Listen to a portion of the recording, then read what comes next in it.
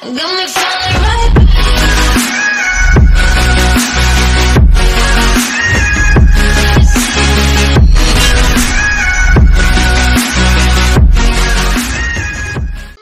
Hello everyone, my name is Vic of EU's Market Biz, and for today I'm going to share with you the updates once of the newsletter that you're going to receive once you subscribe at preferredcurrency.news. Okay, so this is the website where you subscribe for $15 a month or $180 a year, and you can also cryptocurrency and fiat also. Okay, so let's go to the newsletter. So this is the newsletter that the subscribers received some hours ago. So here's the headline. So Bitcoin Cash miners break records processing multiple 32 MB blocks. Okay, on Saturday, November 10, the Operation BMG mining pool mined multiple 32 MB blocks on the Bitcoin Cash network. The first block at height 556034 was the biggest block ever mined on the BCH chain, and the process confirmed over 166,000 transactions. A couple of hours later, BMG pool mined 4 more 32 MB blocks, confirming another 166,000 of pending transactions each. So BMG pool mines the first 32 MB block, confirming over 166,000 Bitcoin Cash transactions. So Bitcoin Cash supporters have a milestone to celebrate today, as miners have put the 32 MB block size limit to the test. At approximately 7:45 a.m. EST, BMG mining processed block 556034, which is approximately 31,997.624 KB or 31.99 MB in size. The blocks surpassed the previous largest block ever mined on the Bitcoin Cash chain, which was block 54643, processed by BMG pool and was 23.15 MB in size. That specific block on September 4 processed only 97,318 transactions, and many observers noticed how long it took to propagate. Okay, so here's the full story. Okay, so let's read. So here's the BMG pool, right? So as you can see, here's the size. Okay, so BMG pool started mining 32 MB blocks at block height 556034 and followed with 3 more maximum sized blocks. So after the block was mined, a good portion of Bitcoin Cash proponents took to social media and forums to tell the world about the first mega block. Most of the Bitcoin Cash community was thrilled to see the 32 MB block size limit put to the test. While discussing the subject and sharing analytical data, for instance, one metric people enjoyed was the fact that block 556034 confirmed more transactions than half a day's worth of Bitcoin Cash transactions on an average day.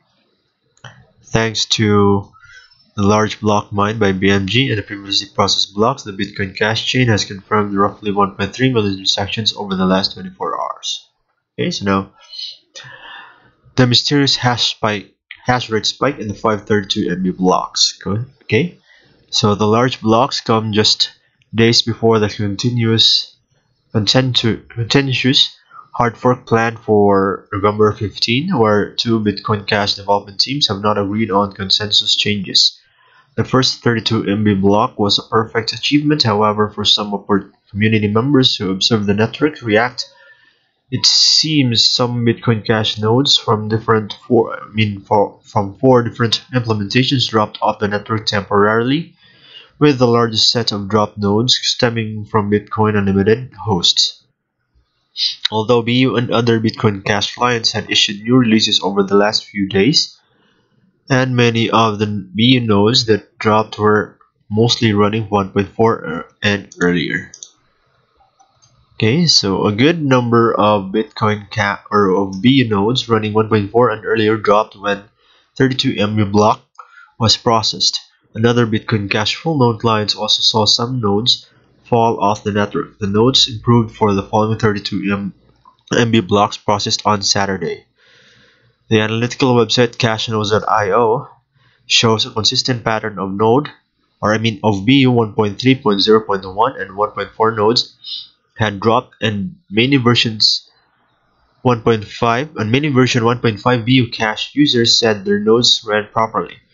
So my BU cache 1.5.0.1 and Electron X node showed increased CPU usage during the mini transactions but run fine otherwise, explained a Bitcoin Cash proponent on Reddit who runs a BU cache node. Another interesting piece of data that stemmed from the mega block Fiesta was the Bitcoin Cash and Bitcoin hash rate shift. According to fork.lol statistics, the 3R stacked averages of the relative Bitcoin Cash rate and the percentage of totals had climbed significantly, eating into SHA-256 Bitcoin-based hash rate. Okay, so let's continue reading.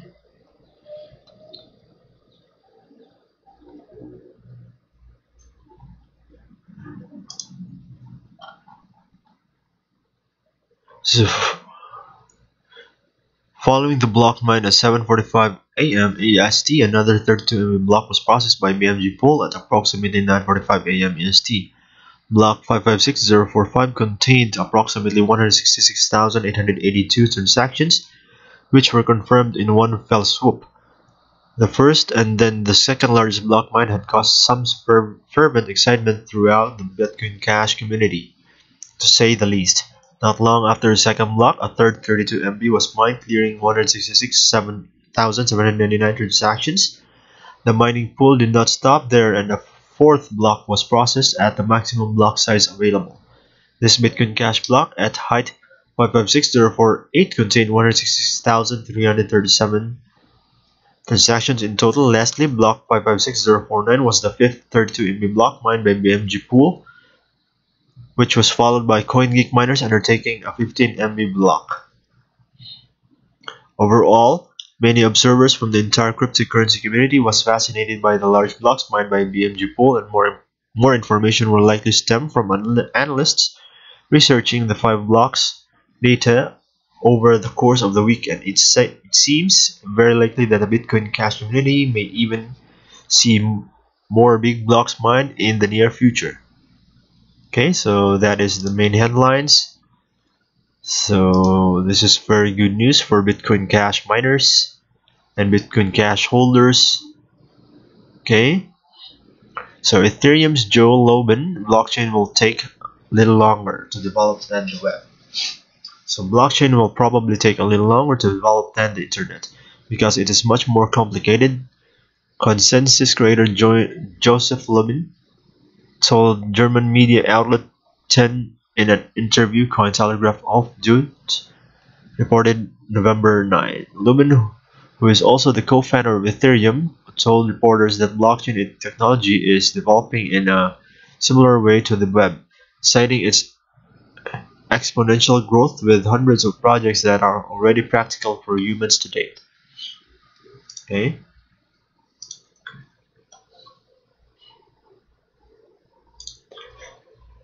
So based on blockchain's use case for decentralized cryptocurrencies, the digital entrepreneur also suggested that distributed ledger technology, or DLT, will be able to permeate society more than the internet and enable a centralized internet on Web3.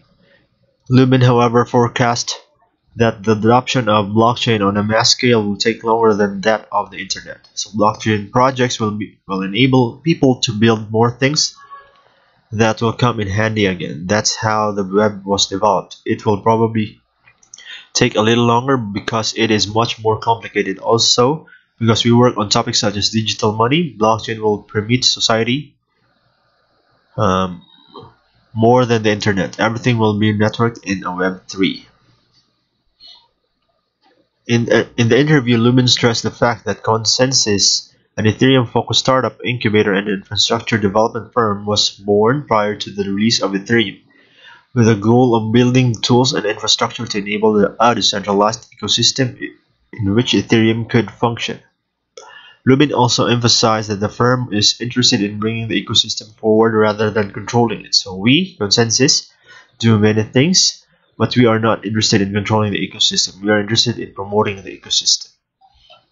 Okay, so addressing the question of the Ethereum ecosystems, decentralization, Lubin retorted, do you expect it to be fully mature 3 years after its creation?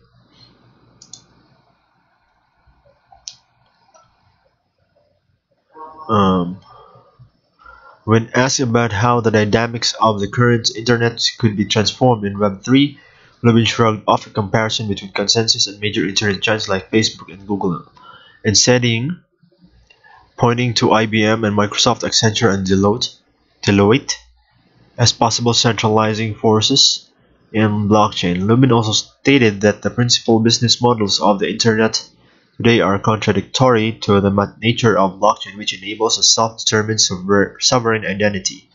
Earlier this year, Lubin predicted that the global community is moving towards a world based on decentralized governance, supporting the idea that major cryptocurrency Bitcoin is likely to remain the world's digital gold, while Ethereum would serve as a fuel for decentralized ecosystems. Okay, so that is the second headlines for today, or the second update. The third one is Bitcoin ETF could attract billions in new investment to VanEck.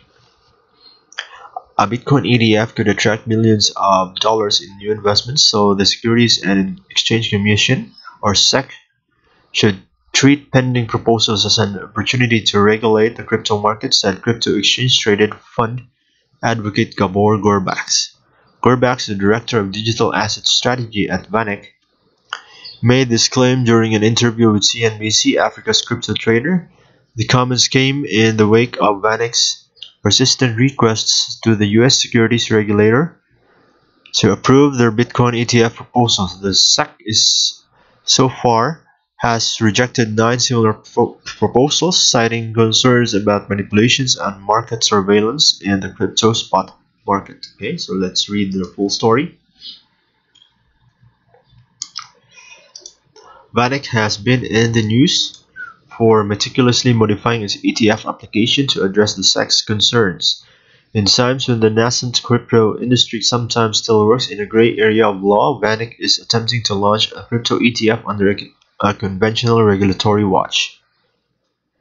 If the SEC approves the ETF application, then it could certainly pave the way for both regulators and industry companies to understand how crypto fits into the federal regulatory framework. In the interview, Gorbak said that VanEck's Bitcoin product would safeguard the interests of investors while preserving the overall benefits associated with digital currency trading. What sets our ETF apart is that it's physical Bitcoin ETF, so it stays true to the Bitcoin you own in underlying, he explained. It's fully insured, so if there is any theft, hacks, or losses, then the insurance covers it. Gorbaks also highlighted how they would protect the investors from price manipulation. The pricing, he explained, that we use for Bitcoin comes from our indexing subsidiary. It is a regulated entity which provided the first financial standard and regulated indices. The ETF is institutional oriented, so we have a cap of 25 Bitcoins per basket. Okay.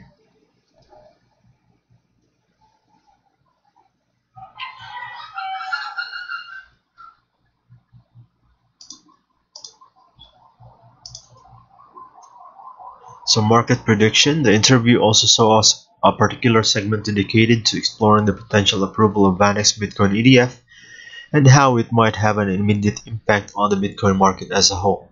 Gorbaks predicted that a Bitcoin ETF could perform much like a traditional gold ETF. Institutional investors who do not wish to take risks by investing in Bitcoin via less secure and safe spot markets could find ETFs as a go-to option. As a result, the very first day of a Bitcoin ETF could attract as much as $1 billion in investments. Our gold ETFs are still already in a few billion dollars range, Gorbaks added. There are gold ETFs in 10 million range as well. I wouldn't be surprised if Bitcoin ETF gets in a few billion dollars range. Okay, so that are the three news updates for today. Okay, so let's go down to see the latest top coins on all the Guru's research. So these are Dash, Decentraland, Doc, Wax, Zcash, Bitcoin, EOS, Stellar, Tron, and 0x.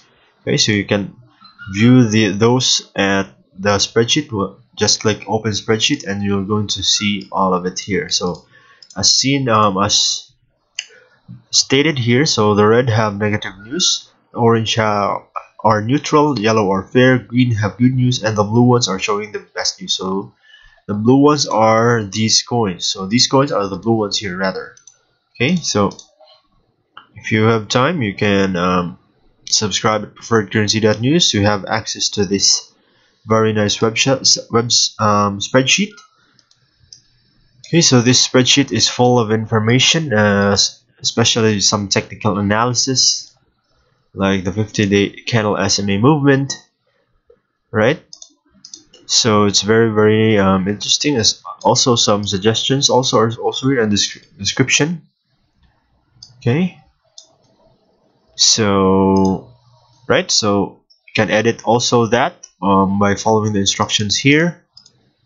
Okay, so aside from that, you can also view here in the newsletter the high volume change, the interesting technical price action, the high weekly trade volume, and the high Google search activity tokens. Okay, and also if you want to earn crypto each month, you can earn by becoming an affiliate. So just click the picture here or go to the website and click affiliate at the upper right corner. Okay, so there are also other useful links here, and you can access that once you subscribe at preferredcurrency.news for $15 a month or $180 a year. So if I were you, I would subscribe to get the latest updates on cryptocurrencies and all the other useful links like this one. So I'm going to show you these two marketplace websites. So these two marketplace websites are websites where you can post any items, real estate, and vacation rentals that are